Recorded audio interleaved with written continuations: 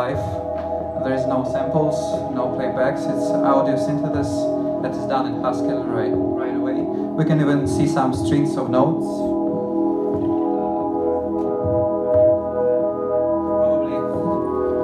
Probably that's how computer sees it, but we can hear it slightly differently.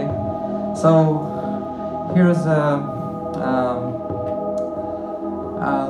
what can you do with my library. It's an ambient piece.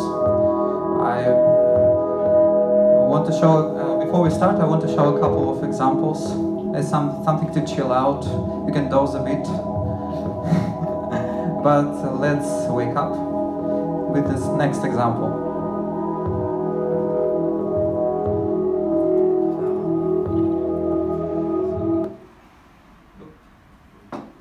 Actually, but there is no evidence without the code. Maybe I can show the code.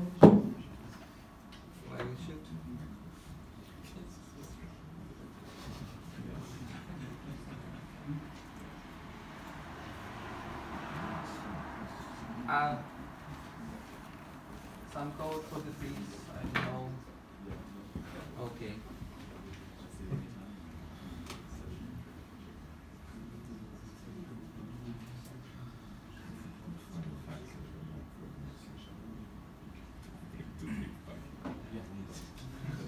So, my library Csound-expression. Csound stands for Audio Programming Language. It's audio engine that I use. It's called Csound. Very cool. It's kind of treasure of audio programming. And expression sounds the main idea of my library, that everything is expression, and everything complicated can be built from simpler parts, and we can abstract that away and use as a black box. So, the next example for you to wake up, I want to have some introduction. So I have kind of keyboard controller, and I have, I guess, 7 instruments, 2 piano parts, 1 bass that's always playing. I have a guitar, it's actually sitar. I have hi-hat, tom-tom drum, bass drum, and snare drum. And there are, it's QAZ, it's just keyboard. I can change the speed of playback. First row is equals to 1. The last row equals to 0, so it stops. And Z and Y can be -1 or speed up to EOP is apply pulsing effects to the 2 pianos or guitar. So let's wake up and hear some music.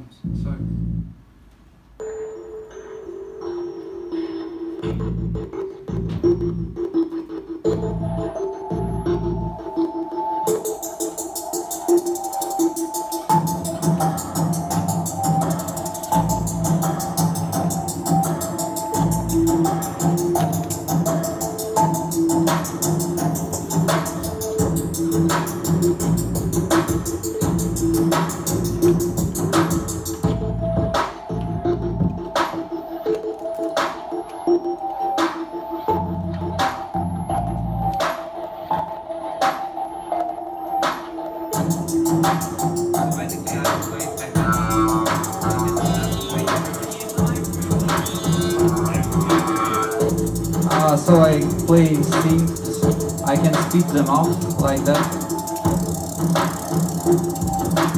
and it stays in sync. I can mute stuff.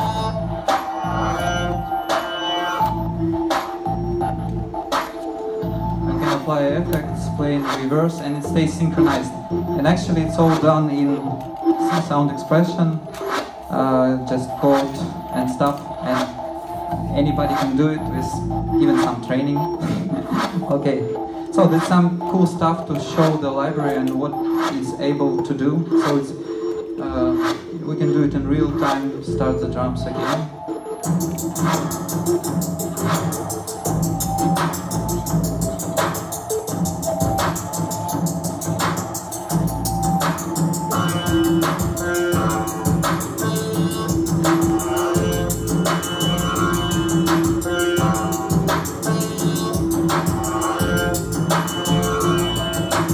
I'm kind of catching guitar and play in reverse and back and forward. Okay.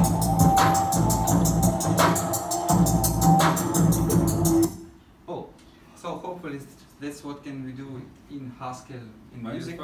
In Haskell in music nowadays, but let me show how it can be done.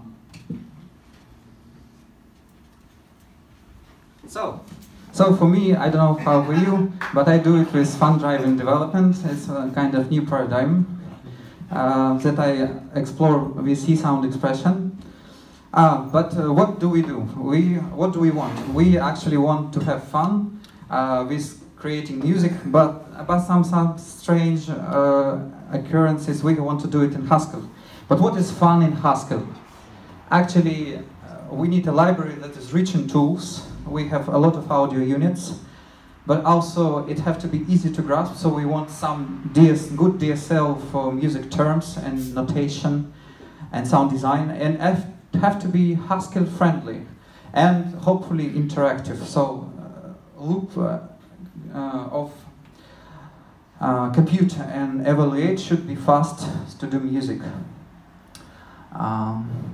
But what power in my library comes from Csound. Csound is really a treasure. It's 30 years audio programming language that have over 1,000 of audio units that are developed by the leading people in the industry. They are all researchers. Actually, it's have very friendly, vibrant community. The next Csound conference is going to be in Italy. Everybody is welcome to join in September. Actually, it can run anywhere because it's C library. You can install it on your toaster and hopefully it will run some music. Actually, on mobile phones, in the browser, everywhere. Not to say about major desktop platform. But there are problems with Csound. Actually, people who do Csound, they are more digital signal processing researchers. They don't care that much about syntax. And syntax doesn't really change, and it looks something like that. It's kind of imperative, down to the bones. It have global variables for everything, wired for real time. You have kind of, imagine you have to define array, you give it an integer name, and then in your code you use that integer, and it interprets it as array that you have allocated. Wow, kind of 21st century. So, but we can cure it. We have my library. Csound-expression, this main idea that we take power of Csound, this really tremendous amount of research was put into it, and we augment it with the power, syntactical power of Haskell. So, but to do it, we not just embed syntax of Csound, we have to design some functional model for music. So to use Csound right away, it would be boring. It would just be imperative language in functional dressing, but this is not what we want to do. So here's the example. What does it mean to be a functional model for the music? So here we have bass player, very good one. And what he's doing, he is creating some notes with his heart and his mind. He's converting the notes to the signal. Signal flows to the, I don't know if you know, it is the effect processes, and goes to the speakers, and then it hits the reverb, and then we can hear it. So, as a model, we can see it like that. So it starts with his head, with the notes, and it goes to the signal, and then signal for effect processors, hits amplifier, reverb, and we can hear the wonderful music and dance. So, in Haskell, we can write it like that. Here you see core types of the library. These just two things, D and SIG. SIG is a signal. It can be audio control, or it can be audio signal. D stands for the constant double. So So note is an amplitude of frequencies, they're constants. Guitar converts notes to signals, effects, a bunch of effects convert signals, and amplifier also converts signals, and room creates from mono signal, it creates stereo, room is just a kind of room reverb. And DIC stands for digital to analog converter, which just sends audio to speakers. So, and what do we do for this functional model? Well, we just apply functions. So here's the code. It's not Csound-expression code yet, but it's really, really close. So the main idea that's a functional model for music, often it's just application of the function given you have the right model for that. But to make it that easy and natural to see, it's kind of take a lot of effort to implement. And it's done. I hope you would use it after the talk. So, what's going on? In the first 4 lines, we're actually not doing anything. We are accumulating the syntax expressions. We're creating syntax tree for our functional model, and then we convert it to imperative model, and then we render it to Csound code. And this little function DIC just generates Csound code, saves it to the file, and runs Csound compiler on it, and we can see the result. So here's a hello world program. It's already Csound-expression code. It's real code. We create tuning fork, so we can tune a violin or voice for it. So it's this expression creates syntax tree. This one renders it to file and invokes Csound compiler on it. So,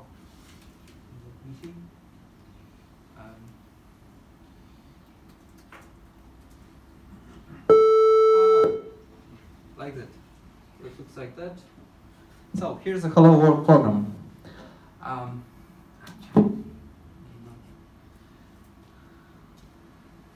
But there is some magic inside, some science to do it. It's in the paper, check it out if you're interested in implementation. Here I'm more for overview of the library. We are creating a lot of common sub-expression elimination, converting syntax tree to DAX. There is some trickery behind the functional model. You can check it in the paper.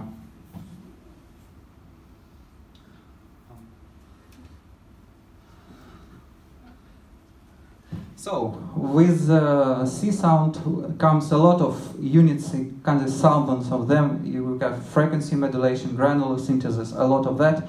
It's look like that. So OSC square is square wave, triangle wave, sawtooth. If you're using some subtractive synthesis, it just converts signals. Actually, in Csound, you cannot even nest functions. Recently, they added it, kind of 2 years ago. But in Haskell, hopefully we can. So there is many more, and we can use it out of the box. So I'd like to show some real Csound code. It creates harpsichord instrument. No need to understand it right now. It just creates a harpsichord sound. So this is how code looks like. It's pretty dense. But it's real Haskell code, and it's not samples, and I can show what it sounds like.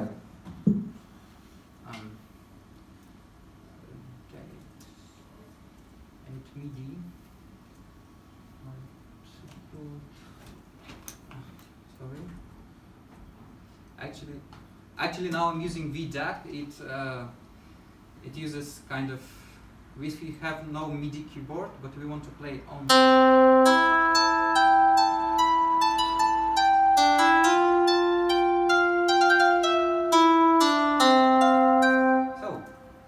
So it works. It's kind of 10 lines of code, and it does something useful. James Kelly, its original author in Csound. I just recorded it in Haskell.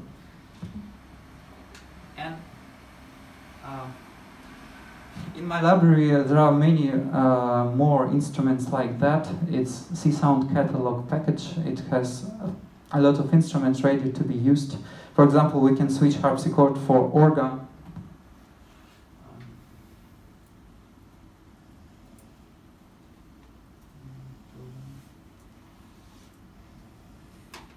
play.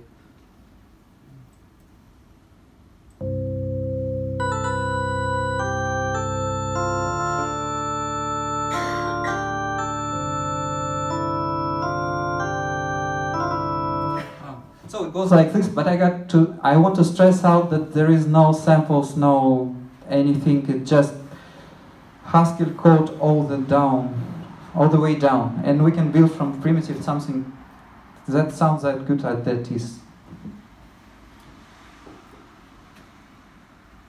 So, but we have also some fun stuff besides applying functions to make functional model.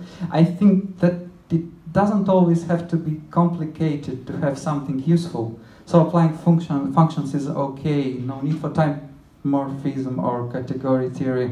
I really would like to stress it because I wanted to save fellow musicians for all this math stuff, but we have something mathematically inspired. We have algebra of nodes. It follows a common approach pioneered by Paul Hudek, is temporal media. We have delay group of nodes. We can stretch them in time. We can play them at the same time, and we can play in sequence. Mel is melody, in sequence har is for harmony at the same time. So signatures look like that. Score is a score. Temp creates a single note. Rest creates no notes. It just pause. So del and stretch, they just stretch and delay group of notes, and harmony and melody group the note. So that's some algebra for the musician. Surprisingly enough, we have same stuff for user interfaces. For user interfaces, Csound-expression can also, we use knobs, sliders. We have HOR for horizontal alignment of UIs. In the box there are some knobs, sliders, buttons, and vertical alignment where. So, sounds simple. So we have space for empty space. K is just scales, make it bigger or smaller with some factor. And we have HOR and FAIR for just grouping the UIs. So, okay. So, but it can be, what is a UI? Is a source that outputs some knob controller or something, and some behavior that is value. And it, SE here is kind of I/O monad for Csound-expression. I cannot use I/O because we're just generating the code. We just concatenate, smart way to concatenate strings. So, but effects are implemented in Haskell way, so SE, you can think about side effect as I/O monad for Csound-expression. So we have visual representation and value. Source is a kind of knob or button. It looks, here's a simple example. You have slider, you have tag name for that, and it outputs a signal that some user controls. Or we have knob is rotary knob, signal is a control signal. But in Haskell we can do it, start in really funny ways, mixing with that ideas. We have applicative style for combining UIs. Lift one, it makes something like fmap for UI sources. It applies a function to the source and visual representation stays the same.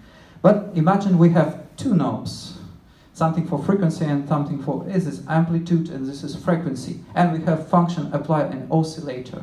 So what hlift does, H is for horizontal, it applies function to both of them and stacks the visuals horizontally.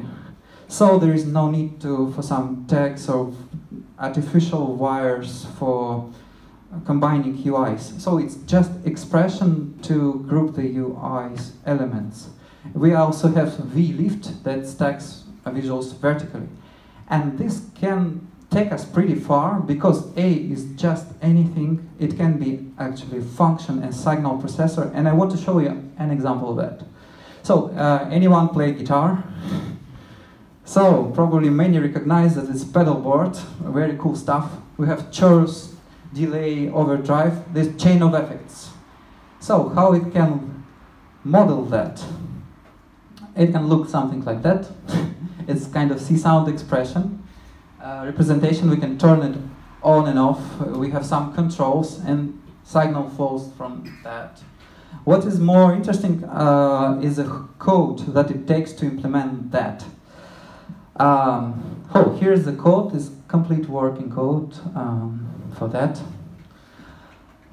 You have filter, chorus, phaser, reverb, gain, and you have FX4, special grouping combinator that groups, but actually it was built from stuff like that, but applied on a deeper level.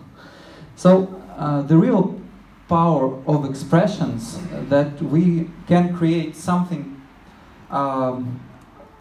that seems to be complicated, but we can abstract that away, and we can use it as a black box, and with good combinators we can create musical performances very fast.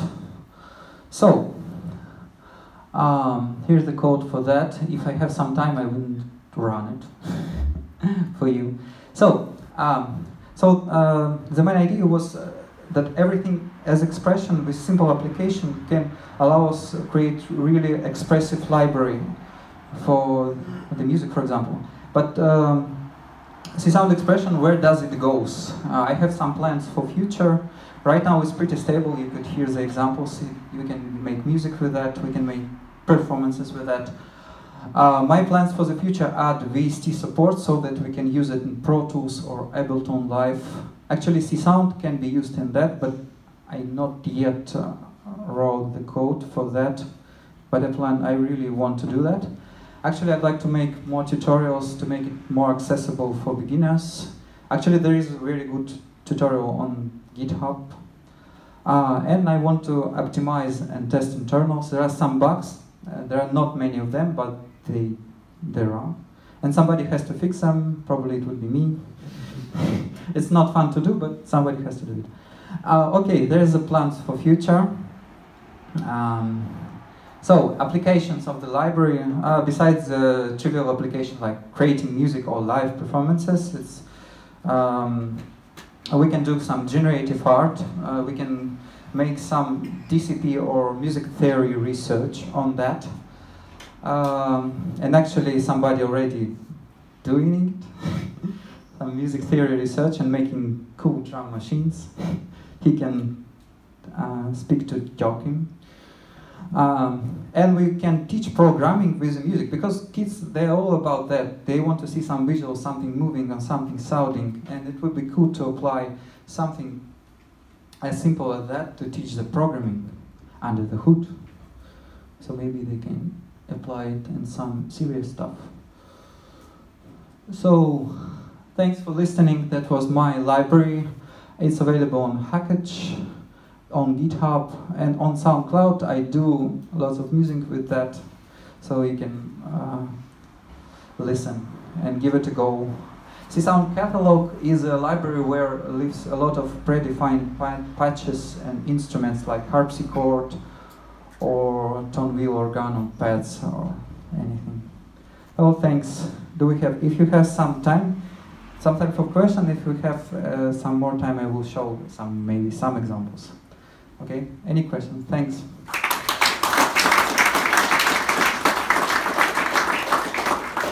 Thank you, Anton. So we have one question on Slido. So are there efforts in evaluating the sound quality to prevent the treble you generated from being too sharp?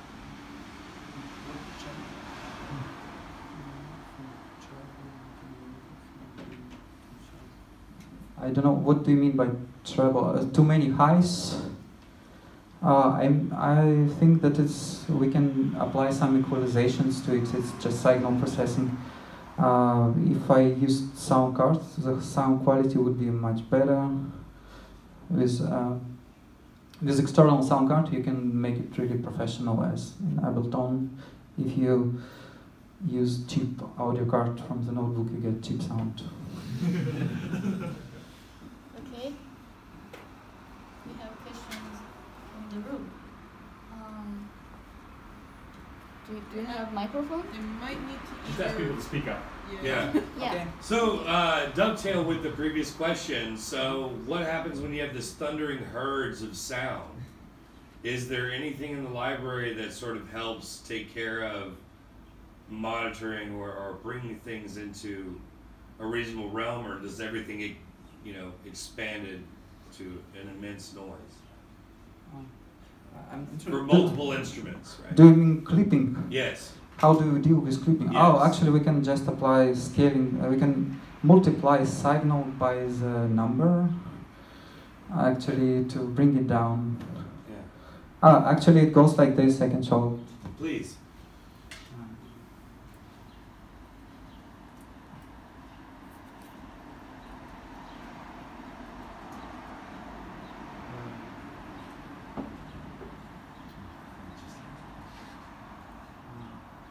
So if I play it, it would be really loud.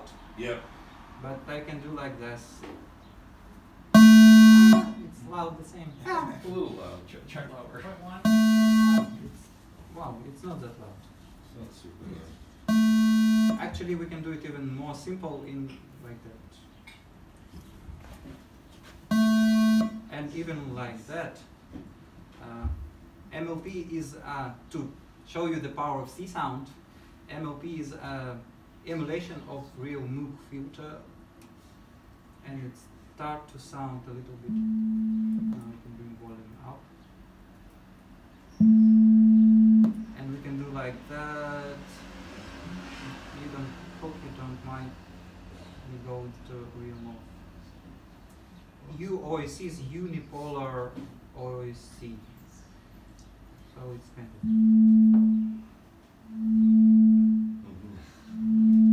So I mean, it's as flexible as that. Signals are instance of num. Okay. So it's just like we can treat them like numbers and go all the way down. And it can very quickly it can start to be complicated. Actually, that's one more thing. I know in Csound-expression it always goes like that. That's one more thing, please.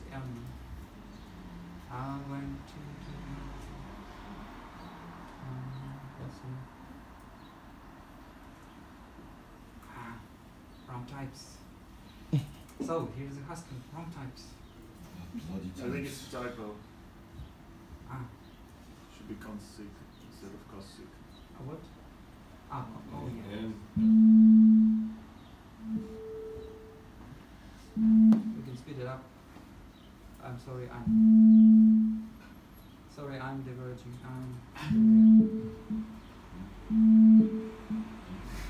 So it's finding things like that. Okay, maybe no. Another questions? One more question from the room.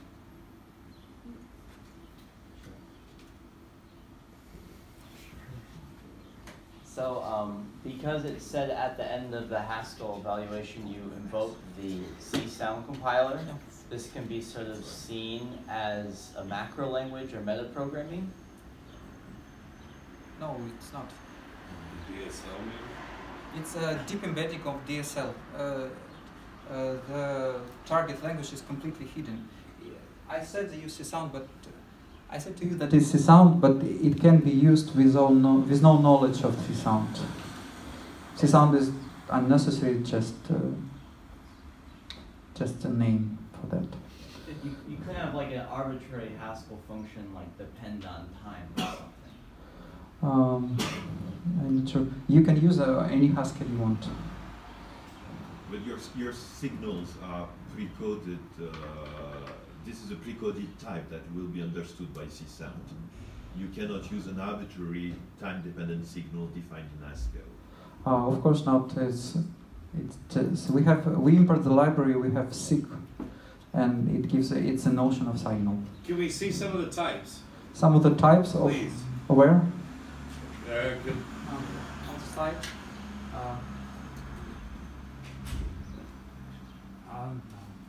A lot of Yeah. instances. Some this. We can do it like that. So some types. Signal to signal, frequency to audio. Yeah. We are running out of time, so Okay. thank you. Thanks.